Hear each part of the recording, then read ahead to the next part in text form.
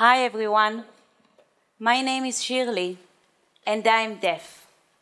I'm not physically deaf, but I feel deaf anyway. In my heart and my hands, I'm a deaf person, although I can hear and speak normally. Today, I would like to share my story. I was born to a deaf family. My parents and my big brother are deaf from birth. When my mom became pregnant with me, she prayed to God that her child would be born deaf just like her. She wanted a baby that she could talk to in her language, in sign, and share a culture, the culture of the deaf. I was born with a sense of hearing. At the beginning, of course, no one knew. As a baby, my parents felt that I was different. So they took me to a specialist to find out whether I can hear. The specialist could not determine whether I was deaf or not. But when I was 1 year old, my parents saw me reacting to the sound of a breaking glass or a slamming door. They realized that I had a problem. I could hear.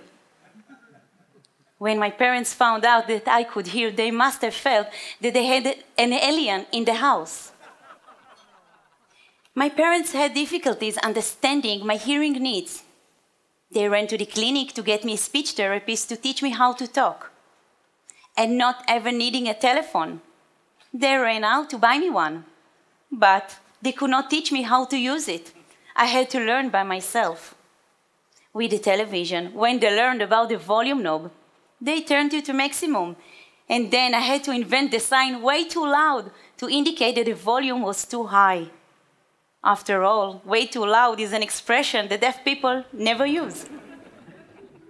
From then on, I remember myself as both a hearing and a deaf person. At home, I was deaf. Everything was in sign language. Jokes, stories, even prayers. The words Mom and Dad were my first words, but in sign. Outside the house, I was a normal hearing child. Therefore, I became my family's translator. When I went with the family to see our doctor, it was usually because they were sick and not me. They took me everywhere. I was the mediator. Even when my older brother had a parent-teacher meeting, I went along to translate. Since I was afraid of my brother, I told my parents that he was doing much better at school than he actually was. Forgive me, Aaron. Deaf people don't always know what makes a noise and what doesn't. When my mother learned that lightning had a sound, thunder, she asked me, "Does sunlight have a sound too?" As I grew up, I began to feel more comfortable with the hearing community. I must admit that I was sometimes embarrassed to walk down the street with my mom and dad and talk to them with my hands. I graduated college and got a job in something that I was really good at, human resources. As someone who grew up in the deaf community, my ability to understand facial expressions and body language of the people that I was interviewing came in very handy. 10 years ago, I married a man with a normal sense of hearing. 1 year later, we had twins that were born with a normal sense of hearing. But 5 years ago, our third son was born with partial hearing. I must admit, I was upset. I cried. I wanted a hearing baby like me.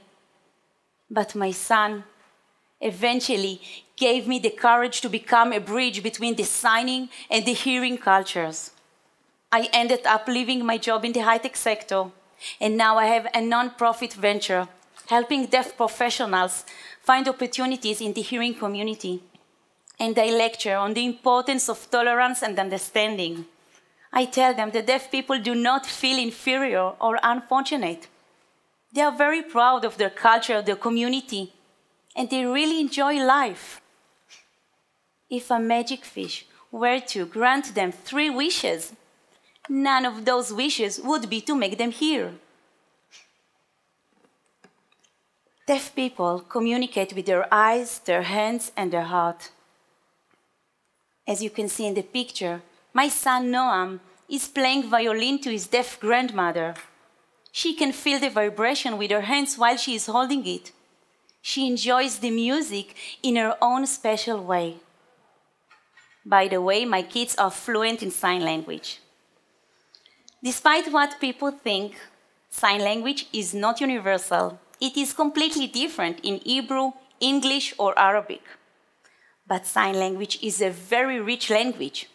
We have slang, wow, poetry, and of course swear words. I will not tell you what this means. And you know what? Deaf people definitely have some advantages. For example, deaf people have a high degree of integrity. They have trouble speaking behind your back. To be sure, deaf people love to gossip, but it is easier to be caught. At my wedding day, I could see what everybody had to say about my wedding dress. Hearing people cannot communicate at noisy parties, but for deaf people, the party is never noisy. Even deaf people with hearing aids will sometimes take them off in order to concentrate.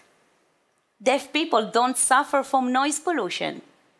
When my brother Aaron comes back from work, he takes off his hearing aids for peace and quiet.